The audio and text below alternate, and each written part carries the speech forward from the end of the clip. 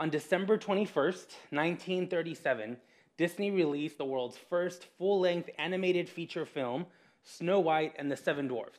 And this was a huge milestone, not just for Disney, but for movie making in general. It is said that in 1934, when Walt Disney first told his animators about this idea he had, they were taken aback by the thought. Even though they had made many short films, they were now talking about drawing an 80-minute film into life, something that no other studio had even attempted before. Now, as exciting as this project was, the rest of Hollywood film industry remained skeptical that Walt Disney could actually pull this off. In fact, this endeavor was described as Disney's folly because of how risky it was. So risky that if this movie failed, not only would the whole studio go bankrupt, Walt would have even lost his home. And perhaps the scariest thing of creating this film is that most people in Hollywood were convinced that nobody would ever sit through such a film. In the end, Snow White required the work of 750 artists, 32 animators, 25 background artists, and 102 assistants to create the thousands of drawings used to make this movie. This project took 3 years to make and had a budget of about $1.5 million. But on December 21st, 1937, Snow White and the Seven Dwarfs held its premiere at the Cathay Circle Theater in Los Angeles and instantly made history. To this day, Snow White remains the most profitable film of all time. In fact, Snow White has a lifetime gross of $418 million across its original release and several other reissues, including books, video games, theme parks, a Broadway musical, comic strip adaptations, and even a prequel that was ultimately canceled. And when you adjust those numbers for inflation, Snow White still remains one of the top 10 American film moneymakers of all time. This animated film was worth every penny it took to create. So after doing all this research on this movie, I decided that I needed to go back and watch it again. Now, it doesn't have the coolest effects, right? The coolest sound effects or light effects. The mouths of the characters don't always move accurately with the voiceover. And some scenes are just lived out by putting words on the screen, telling you what happened next. But when you take into account when it was created and the fact that something like this had never been done before, it's an overall very impressive movie. Except that I have one problem with it. At the end of the movie, Snow White and the prince head off into the sunset towards their castle, and then the words appear on the screen, and they lived happily ever after. You've heard that phrase before, right? They lived happily ever after. As I read those words, my immediate thought was, did they really? I mean, think about this. The only family Snow White has are the seven dwarves and the animals that she's made friends with, right? She has to leave behind her family.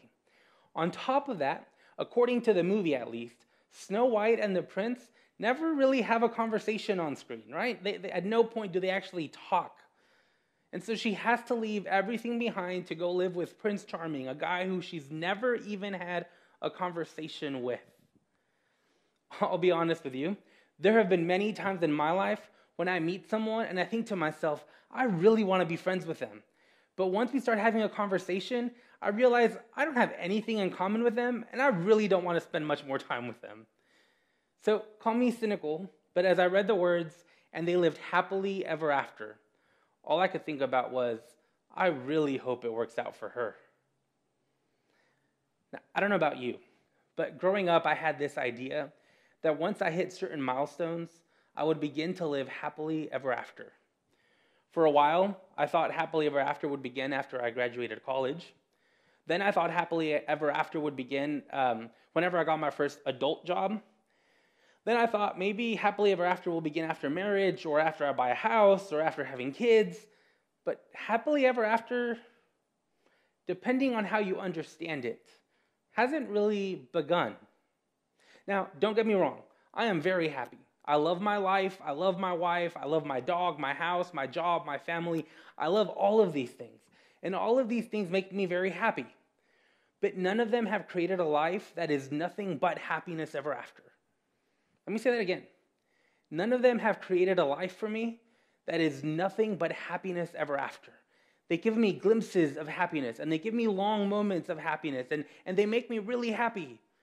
But I still deal with struggles and pain and sorrow, and I still have weeks where I'm down, and there's still things that hurt. See, I think that's because happiness takes work, not certain milestones. Let me explain what I mean by all this. In the book of Ezra, in our Bible, we learn of the story of the Israelites coming back from captivity and exile. Now, let me give you some history around that. Around 600 BC, Babylon conquered Israel and made the entire nation of Israel scatter across the known world in order to avoid any revolts. This, of course, only angered the people more, and conflict continued to take place between Babylon and the Israelites. As a result of these revolts, Babylon decided to destroy Jerusalem. This included the temple, which to this day continues to be a holy site for the Israelite people. Now, this was a huge blow for Israel. In their minds, they did not know how to exist as a people separated from their land without a temple in which to worship their God. So when Babylon took over and they lost everything, they definitely were not living their happily ever after. But in 539 BC, the Persian king Cyrus conquered Babylon. And in the book of Ezra, we hear one of the first decrees that the king says, and this is what it says. Thus says King Cyrus of Persia, the Lord, God of heaven, has given me all the kingdoms of the earth, and he has charged me to build him a house at Jerusalem in Judah.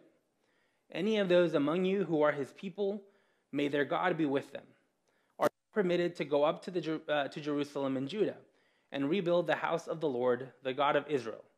He is the God who is in Jerusalem. So they're back in Jerusalem. They're rebuilding the temple. And from this point forward, they are supposed to live happily ever after with God, right? I mean, this was supposed to be the beginning of their happily ever after. They come back, they get their land, they get to rebuild their temple. Everything is going to be perfect. Except that it wasn't. Eventually, they did take control of their land, but their land would eventually be taken away from them by Rome and many other empires after that. You see, I think that the Israelites forgot that happily ever after doesn't come from having a temple or a city to call their own. And the same is true for Snow White. Happily ever after doesn't come from getting married and moving to some castle. Here's where happily ever after comes from. In Ezra chapter 6, they finally completed building the temple, and it's been dedicated, and now they're going to celebrate the Passover at the temple. And Passover is a big deal, but that's for another sermon. But in Ezra chapter 6, verse 22, it says this. With joy they celebrated the festival of unleavened bread 7 days, for the Lord had made them joyful, and had turned the heart of the king of Assyria to them, so that he aided them in the work on the house of God, the God of Israel. Did you catch it? The king's decision wasn't what brought them joy. The building of the temple wasn't what brought them joy either. Ezra says, for the Lord had made them joyful. For the Lord had made them joyful. You see, their happily ever after was not going to come from stuff or buildings or location or even wealth. Their joy, their happily ever after was going to come from God. See, what they missed was that God could make them joyful even without a temple, even without Jerusalem. Even when they are scattered across the known world, God can bring them joy. God can bring them their happily ever after. Friends, if you're searching for your happily ever after, you will never find it in people, places, or things. Our happily ever after comes from God and God alone. You see, no matter what you're going through, what is missing in your life, or where you find yourself today, God wants you to experience joy in your life. So stop searching for joy in things, and instead invite God to help you live happily ever after with Him, despite your circumstances. I told you earlier, I always thought having a wife or having kids or having a house or having a truck would bring me my happily ever after. And what I missed all along was that God wanted me to live happily ever after despite those things. All of that is just the cherry on top of life. God wants us to live our happily ever after from him. And everything else is just extra joy that we get to experience. Friends, go live your happily ever after, close to God, and enjoy everything else on top. Let us pray. Gracious and loving God, I give you thanks that you are a God who offers us joy beyond our wildest imaginations. We thank you that you are a God who wants us to live out our happily ever after, close to you. And so, God, I pray that in everything that we experience in this world, and the places, the people, the things that bring us joy, God, may they just be supplements of joy. May they just add joy to our life. But may our joy not be dependent on them. Because as long as we lean on you and rely on you, nothing can destroy our happily ever after. God, I give you thanks, and I pray this in your most precious and most glorious name. Amen. Well, friends, before we go, I want to encourage you to do one last thing. I want you to grab your cell phone and text the word GROW, G-R-O-W, to the number 225-307-0662. That'll take you. It'll give you a link to a home sheet, and it's just a one-page document that'll have the scriptures we read today. It'll have a couple of things to think about, and it'll have an action plan for how to live this sermon out this week. I really want to encourage you to download that and fill that out. Well, I want to thank you so much for joining us, and remember, I love you, God loves you, and there's nothing you can do about it. I'll see you next week.